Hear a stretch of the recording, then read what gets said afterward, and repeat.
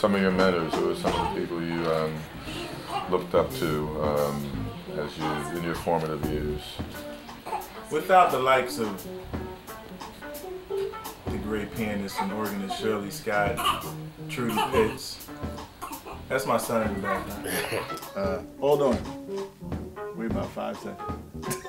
As far as CDs, see, he actually interrupted the other interview, but he was a baby then. See, without those, it wouldn't be an Orrin Evans. Without Sid Simmons and Eddie Green also, who, you know, when I was still in high school, really inspired me to get into doing this and trying. And then, of course, Tony Williams, all the Philadelphia quote-unquote musicians are really who inspired me to be who I am. I go back to the time that I carried him. I performed the whole time up until it was embarrassing. And I look and I think that has added a lot other than what God had himself planned for his life. But I performed with Orrin until it was embarrassing, as I said, and I think the music is instilled in him.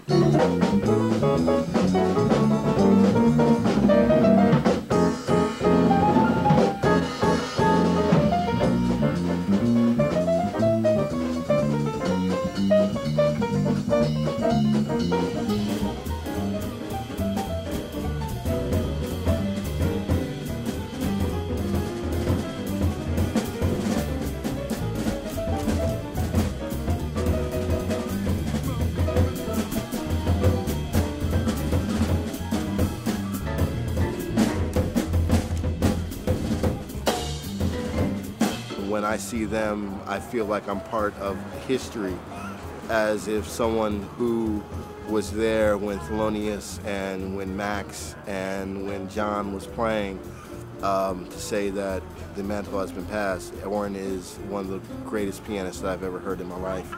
The piano was always in my house.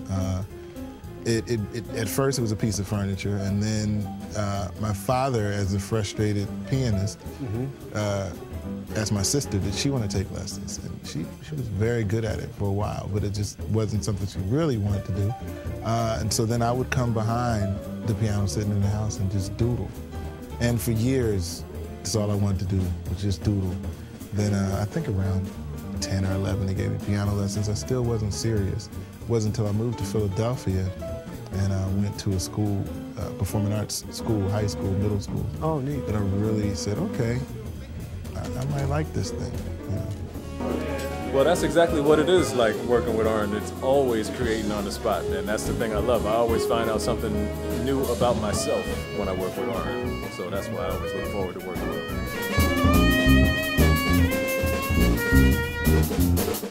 He's open.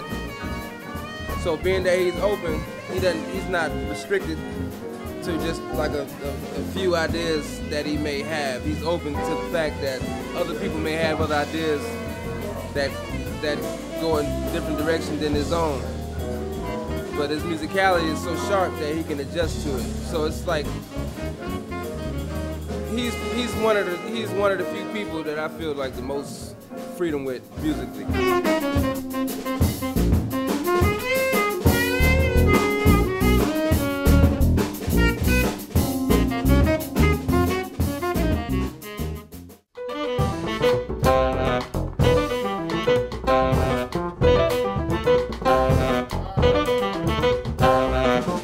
Working with Orrin Evans is a pleasure.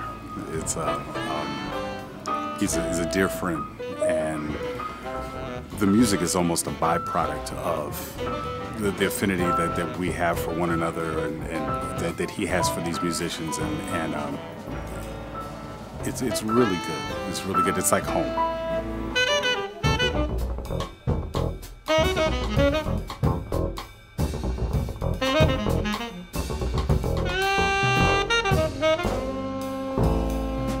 The industry wasn't ready and still hasn't figured out how to be ready for an Orrin Evans, you know. And then later after that, I just said, I don't care. You know, I'm gonna make my own little track. I'm gonna put my own records out. I'll do it this way. Because if you keep waiting, You'll be waiting for a long time.